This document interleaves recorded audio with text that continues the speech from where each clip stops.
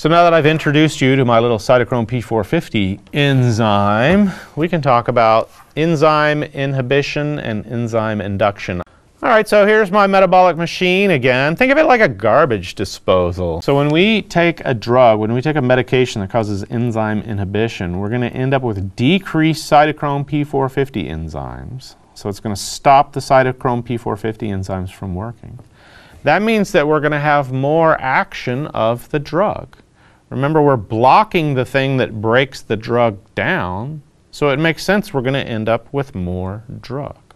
So if we block the garbage disposal that breaks down the drug, we're going to end up with more drug action.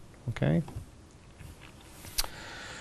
There's all sorts of drugs out there that are enzyme inhibitors. Cimetidine, ketoconazole, erythromycin, ethinyl estradiol. There's all sorts of drugs out there that are cytochrome P450 enzyme inhibitors. So here is my drug that is an enzyme inhibitor, and notice that as the drug is processed by these enzymes, it's inhibiting the action of the enzymes. And so if we block the garbage disposal that breaks down the drug, what do we end up with? More drug. All right? So drugs that are enzyme inhibitors will have increased action over time because we're blocking the thing that's breaking them down. Some drugs are inducers of the cytochrome P450 system, meaning they increase the amount of the cytochrome P450 enzymes. That means they cause the garbage disposal to work more. So when somebody takes a drug that's an enzyme inducer, they're going to increase the metabolism of the drug. They're creating more garbage disposal sites for that drug. So the drug is going to work less over time. There's going to be less drug available. Even though you're staying at the same dose, there's just more and more enzymes breaking it down when you use an enzyme inducer.